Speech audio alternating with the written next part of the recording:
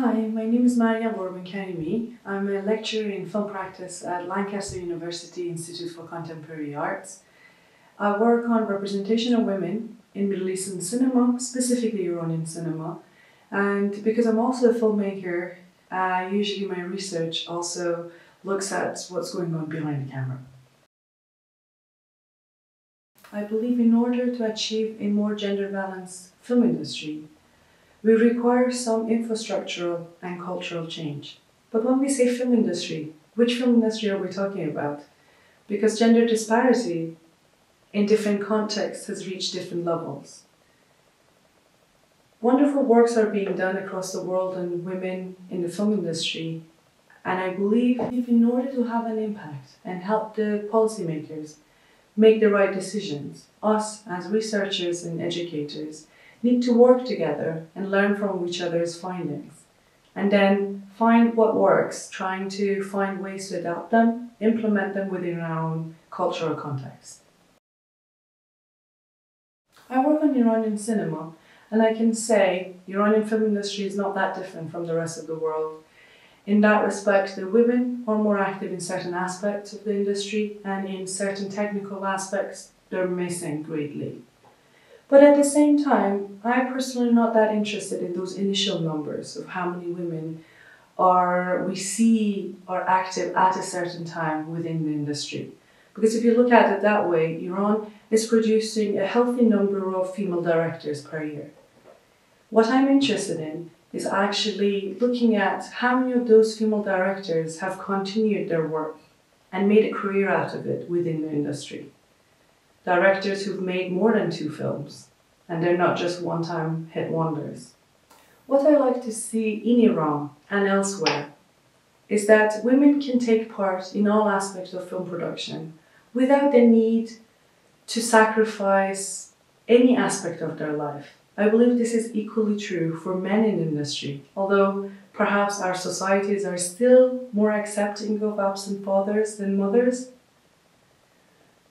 So what I think is important is not just to break the taboos about what sort of roles women can take in the industry, but equally create an environment that is more accepting, is a lot more family-friendly, for women to be able to choose to be part of the industry, as well as having a life outside their professional life. What I witnessed in my almost 2 decades of being involved in the industry, or having been observing it from the peripheries, is that many women, when they reach a certain age, they decide to leave behind the craft they work really hard to excel in order to have a life outside their professional life, a life that the film industry wouldn't allow them to have otherwise. My research began by looking at representation of women in Iranian cinema. And the big change and shift, one can argue, started by the early 1990s, which also coincided by the entrance of the first female feature film directors who also focused their films and their lens on women's issues. Having focused my research on the works of female directors in the Middle East and female-centric films in general, I've been always kind of curious about the fact that a lot of these directors that I've been looking at have made 1 or 2 films and then we don't hear about them anymore.